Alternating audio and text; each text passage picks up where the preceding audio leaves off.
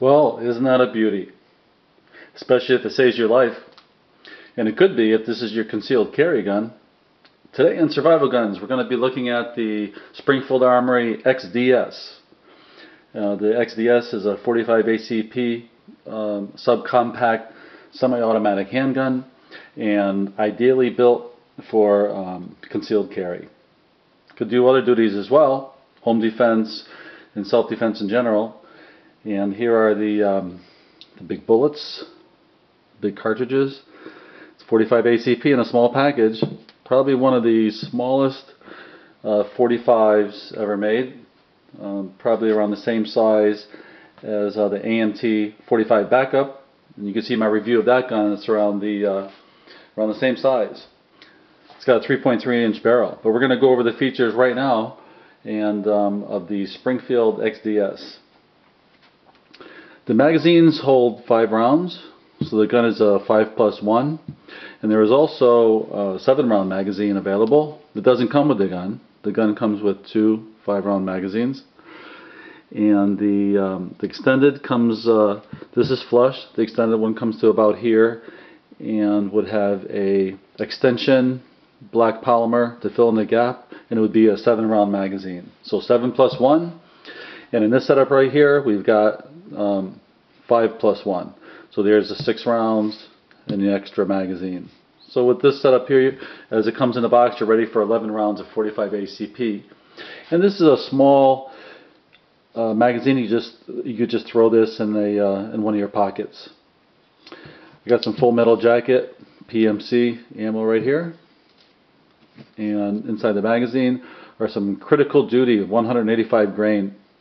What a great round. Less recoil as well, because of the lighter bullet. Yeah, this long-awaited gun, I mean, is still in short supply in some places. It's already been cleared. We're going to look at that. There it is. Very difficult to release the slide. Might as well mention that right now. You can't push this. I'm pushing that hard as I can. Ugh! It's not releasing. Stiff out of the box. I haven't owned it that very long, and not many rounds have been put through it. I hear that it loosens up, but for now, you got to remove the magazine, pull back in the slide. It's probably the easiest way to do that when it's new. I'm going to go over the features. Let's get some of these out of the way. And before I forget, I always tend to forget to go over what comes in the box. You get that really rugged XDM type box, and in the box comes actually a rather useful holster. Unlike a lot of guns that come with free holsters, this one is very Phobos-like. It is made in Israel. Maybe it's made by Phobos, I don't know, but it works like a Phobos, and it has an adjustment here. This is the only holster I have, and it actually works great. Excellent holster, especially since it's free. Comes with 2 back straps.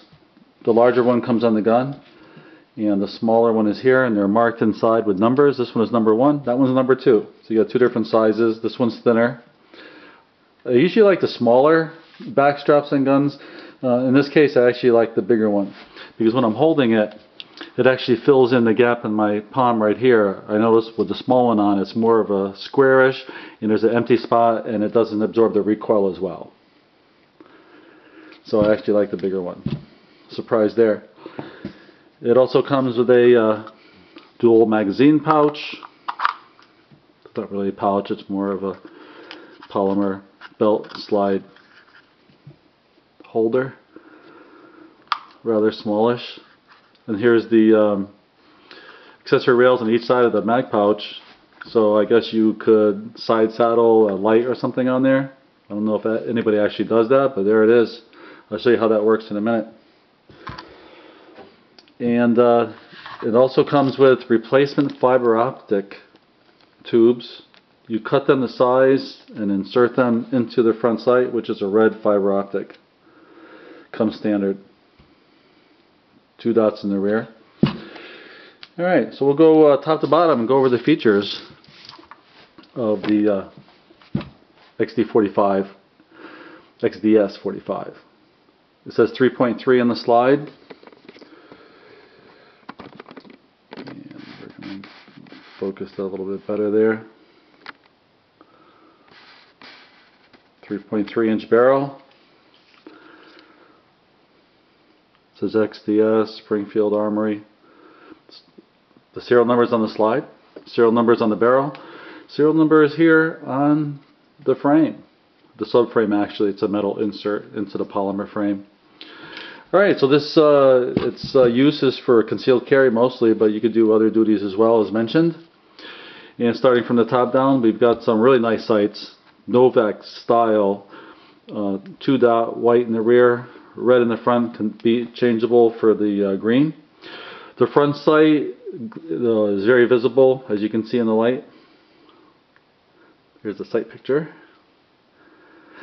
The only issue I have with the front sight is a lot of trainers are seeing them cracked and broken, because if something hits right on top, the thing's going to shatter. I guess you could still look through it and use the front sight in that emergency.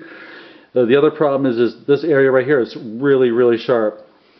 All along the front, right along the front edge there, really sharp. So it's going to snag on some other holsters. You can get caught up, and that could delay the presentation in a life-threatening event. So in my mind, I would change that out as soon as possible, like I'm going to do. I'd hate to touch it up and knock those corners off, because it's going to really mar it up pretty good. And I like night sights anyway, so I'm going to be replacing these with Trijicon or Mepra lights or something, and have my 3-dot sights. And those are going to be all green night sights, or possibly yellow or orange in the back and a bright green in the front. And Trijicon now has high visibility, high def so-called ones, I believe they're called. Alright, so this is the stainless steel slide. The other versions are the blackened slide, which is carbon steel with melanite coating, as they call it. They're proprietary. This one happens to be the stainless steel. The slide serrations are sharp, but not overly so, so very easy to grab onto. The saddle method, or the 3-finger method here. And so it's really nice, but it doesn't tend to grab the clothing. There's a chamber indicator across the top. And there's the logo for Springfield Armory with the cross cannons and the flame. Regular dovetails in the front and back. These are compatible with other XD sights and SIG sights. So if you're going to order sights, any night sights for SIGs, the P series SIGs, or the XD or XDS will all fit, which is really nice. Not many controls on here, and that makes it very thin. All there is the slide lock and the disassembly latch on top. The mag release, which is ambidextrous and checkered. Very stiff though. I'm pushing really hard. That's really stiff. I hear it loosens up after time. We'll see.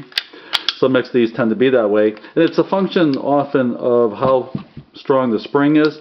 And this spring is incredibly strong. Unbelievable. I've heard it described this strong. Others has mentioned that as well in magazine articles and such, and that's because the slide velocity on this small slide is probably going to be very rapid, so fast that this spring has to be strong enough to push the next round up before the slide comes back during cycling. Makes it very reliable. And this gun is reliable. In all reports it's reliable. One of my friends was having problems with failure to feed in the beginning. I just think a lot of the gunk wasn't taken off. That's the preservative from the factory. And also for a break-in, these are just very mild break-ins. 1 box of ammo, I think you're good to go for any kind of a failure to go into battery where it's just not enough oomph to get that little bit, and you just push it and it's going to go.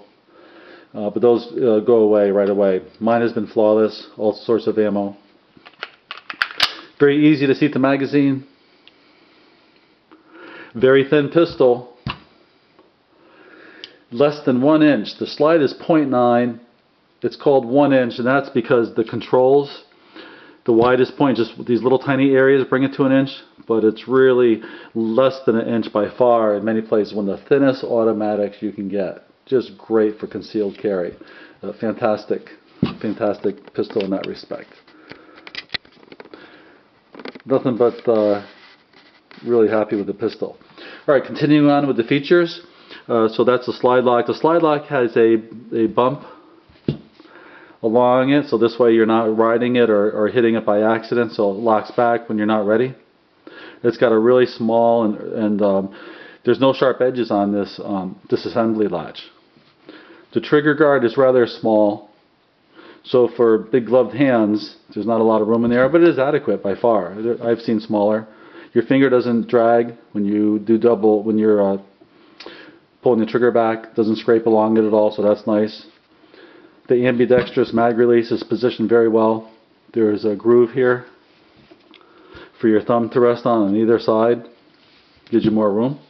Very aggressive checkering, not quite like XDM in design, but in function more like the XDM than the regular XD. So very good on that. It's got an accessory rail, not a Picatinny, because there's just one groove there. And I'll put a light on it in a minute and we'll show how that works. And it works very well. Just a beautifully made, the fit and finish and the polymer strength of this gun. This is a rugged little gun. It's just amazing. You could tell when you're holding it. There's no chamber indicator, unlike the XDM and XD. Why is that? Well, there's a simple answer for that, and the answer is because the operating system is not like the XD or XDM. It's more like a Glock. The XD and XDM are actually single action pistols. It's got a fully cocked striker. When you rack the slide on an XD or XDM, or when you fire the gun, it's a fully cocked striker, you know, waiting to be fired. So when you pull the trigger, it's a very soft, described as mushy, and then a nice clean sear break, and that's why the triggers are so nice in the XDs and the XDMs. And that's because all it does is release the striker. It's not cocking any hammers or strikers or anything. On this gun, it's more like a Glock. So it's got a preloaded striker. In my mind, makes it safer. There's no way it can go off. But when you pull the trigger on this, it's a totally different feel. And you can tell just by the sound of it, it sounds different than the XD or XDMs. Really nice short reset, really audible reset, and you're ready to go again. So this gun could be actually fired very fast. Bang, bang, bang, click, bang, if you ride the reset. It's got a grip safety, so it's not going to go off unless you've got a full grip on the gun. It doesn't lock the slide like on the grip safety actually locks the slide on the XD, XDM. It doesn't on the XDS. As you can see, I can pull the slide back without touching the... Don't ever do that in real life. Put your finger, but it's already cleared. That's the only way I can pull on that to show that function. But that the grip safety, you can't even tell it's there, and it works very well. It never holds it up. There's also a safety on the trigger. So unless your finger's in the trigger, if something pulls on the trigger, it's not going to pull back, because it's got a release on the center just like a Glock. Very Glock-like in that respect. So the checkering is very aggressive here in the back. Very comfortable to hold. The grip is, because it's a 45, very wide this way, but very thin this way. So it feels a little blocky. It's very similar in feel to the PPS that Walter makes. Walter makes a slim one as well. Gun as well, and this feels a lot like that. It's marked Springfield Army on the bottom of the magazine. Okay, now I'm going to do field stripping, and we'll take this apart. Make sure it's clear. Also, they did some safety features in here where the disassembly latch won't turn if the magazine is in the gun. They want to make sure that the mag's out and the gun has been cleared, because you do have to lock it back in order to disassemble it. So once you do that and the mag's out, there's no rounds in it. Then you can push this up. It takes a little bit of force. Pull back on the slide and release after you pull the trigger, and it'll come right off. You have to pull the trigger for disassembly, and that's probably why they had those added features in there, safety features. This is a polymer frame. It's really small. I thought it would be lighter, but there's a lot of steel in there. And here you can see the spring mechanism, the trigger bar, the disassembly latch. Very well made. Here's the dual captive spring. So when you pull back on this towards you, it doesn't fly out. It's a captive spring. It's dual because they need to have a lot of power for that 45. The barrel's 3.3 inches. Comes right out the top. You can tell it's very well made. And there's the all stainless steel slide, milled from bar stock. If you look at the striker assembly, it looks very similar to a Glock. Right here, I'm pointing to the striker block. Unless the trigger is pulled all the way to the rear and this is pushed down, then the striker can't hit and detonate a round. Nice safety feature. Alright, let's put this back together. Very easy, just drop it in. Push this into the guide rod section of the slide, just like that. Slide the frame back on, pull it back. I'm going to lock it back to the rear again, push that down, pull back. That's it. You're all ready to go.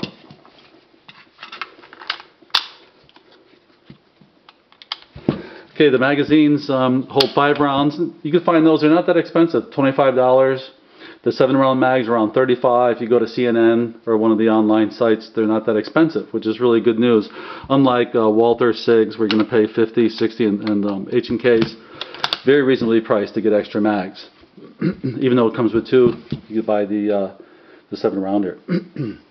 Okay, another really cool accessory is I found in my supply with my other XDs an XD marked XML light from Insight. And now isn't that cute? If a gun could be called cute. A little light for a little gun. Isn't that awesome? 1.6 ounces. You could throw that, right in your pocket. You need to use the gun in a dark place. Boom. You got the night sights, and then if you add night sights, and then you got the light right on there. And without taking my hand off the trigger, you just put the light on. Momentary or all the way on. That's awesome. Love that. So that's the Insight light. Trigger finger, boom. Or if you got 2 hands, you can just come down, operate it on and off, just like that. Turn it on, put your finger back on. You're ready to go. Ready to rock and roll. Not full auto. Alright, so that's that light. And let's go over to pros and cons. I'm trying to keep this under 20 minutes. My reviews, I'm getting a little bit long. So the pros are, it's very ergonomic, very aggressive checkering, so it's not going to slip, very controllable. The shooting impressions are, the recoil isn't as bad as I thought it would be for a, for a 21-ounce gun. It's 21 ounces, by the way, 21.6 with an empty mag. It's about 25.5 ounces loaded, and around 28.3 ounces with just set up like that. 6 rounds, and then the holster. So that's the weight of it. The pros are, it's very ergonomic. It's small, it's lightweight, it's thin, reliable, it's 45, big bore, you can't go wrong there. It's very pointable, and in this version, you got stainless steel corrosion resistance as well, better than the blue and the melanite. Alright, so the cons are, the recoil, even though it's not bad, it's still 45, still going to kick you, hard to get back on target, little practice will be better, but it's not like a 9. Maybe like a 40. Maybe a little less than a 40. Some 40s are really kick hard. The front sight, as I mentioned, is sharp. Maybe a little bit fragile on the fiber optic. The frame is kind of squarish. It's got a squarish frame. It's not a roundish kind of frame that fits hands better. Even though I got a good grip, the pinky goes under here. If you don't like that, put the 7-round mag in. But it still is kind of square. The slide lock was stiff, as I showed you. The magazines are out of the box are pretty stiff, and if you got a loaded magazine in here, you're not able to push the button on my example. You have to push up in the mag to take that out. With a full mag in place, you want to take the full mag out.